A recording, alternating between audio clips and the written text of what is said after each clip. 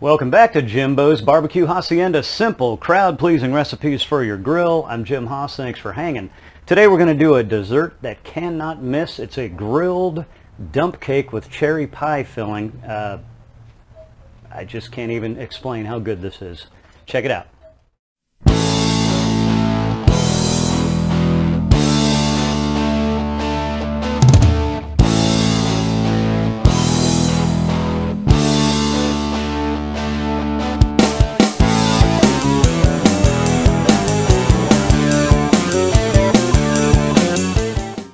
All right then, the grilled dump cake. It has become quite the favorite with our neighbors, particularly.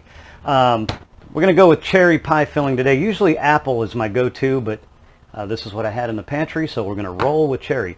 All you're going to need is a fruit pie filling of your choice, 3 cans, foil pan, about that size, unsalted butter, white cake mix, some kind of non-stick cooking spray, and that's it. This is going to be so simple you will not even believe it. And let's put it all together. Start with spraying the inside of the foil pan with a non-stick cooking spray.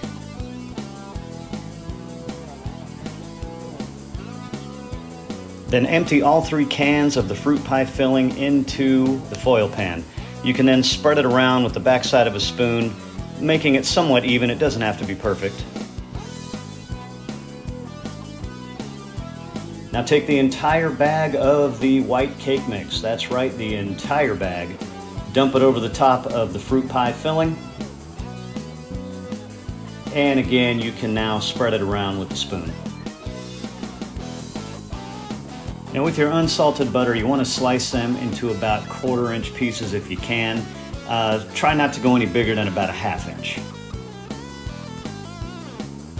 And then take your pieces of sliced butter and cover the top of the cake. We will be cooking on high heat, so preheating is very important. Be sure to preheat your grill. Set the dump cake on the grill, close the lid, and set your timer for 8 minutes. I find that usually this whole process takes about 20 minutes. It's about the average time it takes on my Blaze grill to get this thing to cook all the way through. But every time you do check it, every 8 minutes or so, 8 to 10 minutes is usually a good interval. Give that cake a spin, ensuring it's getting evenly heated. But what we're looking for is a deep, rich brown on the top. The butter will be completely melted in.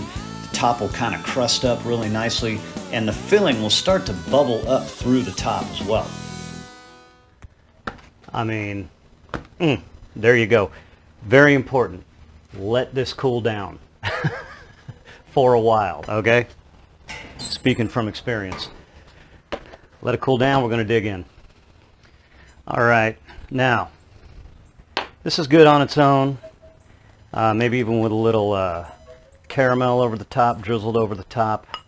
I'm not a big dessert person, but this, when you get that nice crispy top of this whole thing, and check it out, we're going to put some ice cream on top of this. I mean, you just can't beat it. You can't beat it. Just a little bit. Self-control, see? So I'll tell you what, moment of truth, here it is. Now, I know how good this is going to be.